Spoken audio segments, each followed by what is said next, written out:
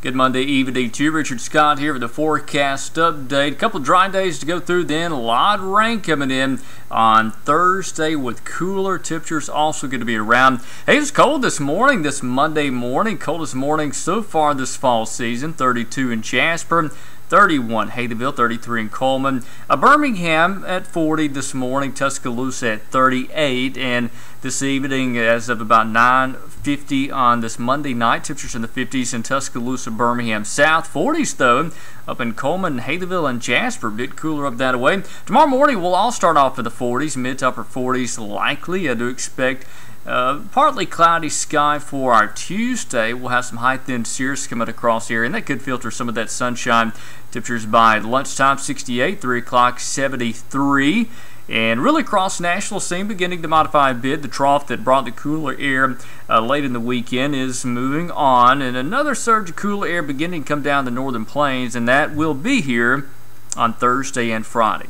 Across the national scene with the radar and satellite, we got quite a bit of rain developing over Texas, Louisiana, a lot of rain down in the Gulf, and this is all energy and upper level moisture coming in from the Hurricane Willa down in the eastern Pacific. That will move into Mexico tomorrow night. So here we go over the local satellite and radar. Again, high-level cirrus clouds. That's that upper-level moisture being sheared off from that hurricane way to our southwest. But again, the high-level moisture can extend long ahead of these systems. But it will bring some rain. I'll show you that here in a second. Here's a forecast model. Again, tonight all dry. Again, the cirrus will be overhead, but that's about it. Tomorrow night, no problems. Wednesday, all dry with that partly sunny sky for a Wednesday as well. All right, the tropics. Now, nothing happening in the Atlantic, but this is Hurricane Willa, and this is a Category 4 storm winds of 145 in the eastern Pacific. See the Baja of California there. This is going to move into Mexico sometime tomorrow or tomorrow night, and you see all the cloud cover house being sheared off to the northeast well ahead of that thing.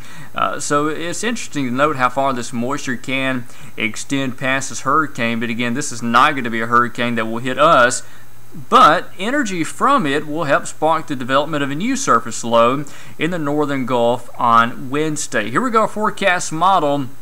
Wednesday into Thursday morning. Big batch of rain coming in by Thursday morning. There's a surface low near New Orleans. This is not a tropical low at this point. It's just basically a wave of low pressure with quite a bit of rainfall with that. But again, this is part of the same energy from Willa, which at that point was a storm back at the Pacific, moving into Mexico, basically falling apart over the mountains of Mexico, and just some of the energy left over from that system bringing some rain to Alabama on Thursday. Thursday's going to be a wet day and a cool day. I think even Friday morning, still some lingering rain. By the afternoon, most of that should be gone, and as we go into the weekend, we'll begin to dry out just a bit. Here we go for tonight. To get upper 40s on average, some spots north of I-20 cooler. 73 tomorrow. We'll call it partly cloudy to mostly sunny. Those high-thin cirrus will filter some of that sunshine tomorrow and on Wednesday. Thursday, a big-time soaker expected. Temperatures will be quite cool. We'll struggle to reach 60 on Thursday. Could even stay in the 50s all day on Friday. Saturday looking pretty good, but Sunday another surge of cooler air coming in.